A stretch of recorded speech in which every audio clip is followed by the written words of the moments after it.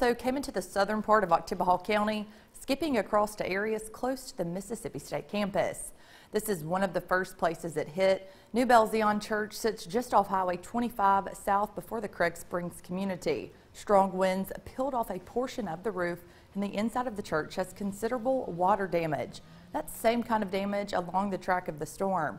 County officials say they have a plan in place to help everyone affected. Started here on Craig Springs and went up 25.